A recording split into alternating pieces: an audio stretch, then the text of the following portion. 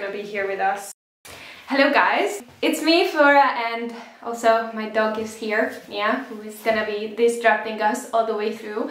Before we get into this week's video, I just wanted to say a disclaimer. This is not medical advice, this is my research that I'm just sharing, and hopefully this will be helpful, but get a blood work done if you're experiencing any symptoms and talk to a medical professional to get help. When we follow a plant-based diet, there are a few nutrients that we have to pay more attention to, one of which is iron. A poorly designed plant-based diet, or well, any kind of diet, can predispose us to have deficiencies, and we really want to avoid these and stay strong and energized.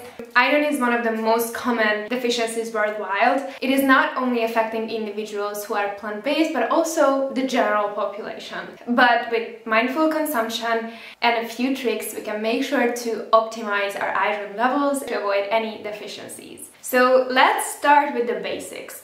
Why do we actually need iron? Iron is essential for our bodies to transport oxygen through our bloodstream to cells, tissues, which is really important for energy production and our overall physiology. It also plays an important role in our immune system, DNA synthesis, cognitive function, and the production of neurotransmitters and hormones. So how much iron do we actually need? Well, it depends on our gender and age. The general recommendation for men over 19 years old is around 9 milligrams per day, while for women over the age of 19 in their reproductive age, so pre-menopause, they require around 15 to 18 milligrams per day. So there are essentially two types of iron. The haem iron, which is found in animal products, and this is more bioavailable, so our body is more able to absorb it, and the non-haem iron, which is found in plants, and these are less bioavailable. It has been suggested that for people who follow a plant-based diet, this number has to be increased by 80%, which is a lot. It would be around 33 milligrams for women in reproductive age, which is a pretty large number. It's not impossible to reach, but luckily researchers have done their job for us, and they found a few simple tricks that we can use to increase bioavailability of plant-based iron. But before I get into these tips, just remember that these recommendations are for the general population. It's not for individuals, so don't take this number strictly, just a general guideline. And you don't need to be perfect every day. So luckily there are many plant-based iron sources available. For example, cooked green leafy vegetables like spinach or kale, beans, peas, lentils, oats, chia seed, cashew nuts or pumpkin seeds, as well as seaweed like spirulina. But I also put together a more comprehensive list for you. It's down in the description box. You can download a free PDF to help you iron up your meals. So to make the most out of our iron intake and the absorption rate, there are a few tips, as I mentioned earlier, that we can follow, and it can make our lives easier. The first one, you might have heard of it, is to combine iron-rich foods with vitamin C-rich foods like kiwi, berries, citrus fruits, red bell pepper, and by adding these to your meals you can increase iron absorption.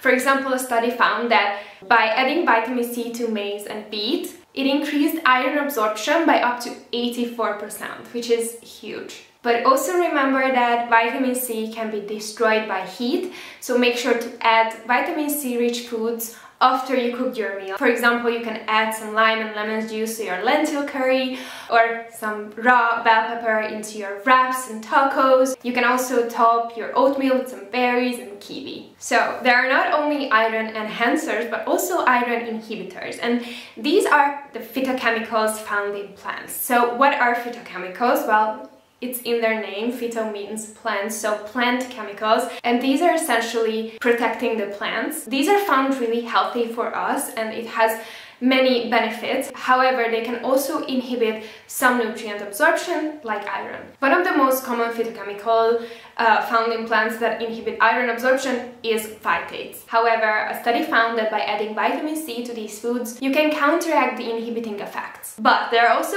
other ways to counteract these effects. The first one is to soak your beans, peas, lentils, nuts and seeds. You can soak them overnight and rinse them before cooking or eating them, and this way you can make sure that the iron absorption rate is way higher than otherwise. And another great way to decrease these inhibiting effects is to enjoy some sprouted lentils and beans. These are really healthy and they are way more bioavailable in iron. Coffee and tea also has phytochemicals, more specifically tannins, and these can also inhibit iron absorption, so make sure to drink your coffee and tea separately from your meals, at least 30 minutes to an hour before or after your meals and supplements. And lastly, one more inhibitor can be surprisingly calcium supplements, because calcium can inhibit iron absorption as well. Just make sure if you have to take calcium supplements, take them separately from your meals and other supplements, especially iron supplements, and that way you can make sure it doesn't cause any inhibiting effects.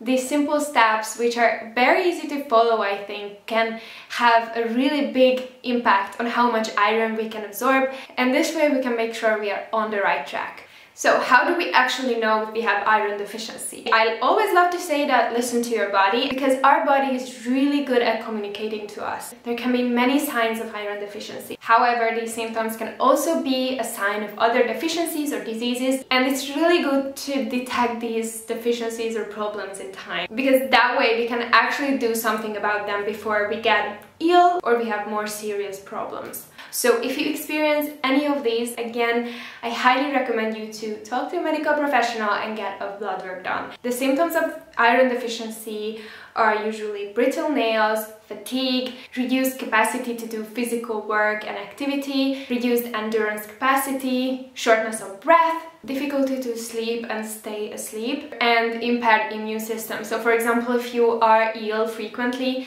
it might be because your iron levels are lower than they should be. Now I know it might be really tempting to solve this whole thing with some iron supplements, and while these can be helpful for those who have anemia, I always like to go for food first, because iron overload is dangerous and we want to avoid that. So if you think you need iron supplements, again, talk to your doctor. So that is the end of this video. Thank you so much for spending some time with me, and I hope this video was helpful. Let me know if you like this type of video, because I would love to make more of these. And yeah, I will see you guys very soon. Sending you so much love and sunshine, and thank you for watching. Mwah! Bye!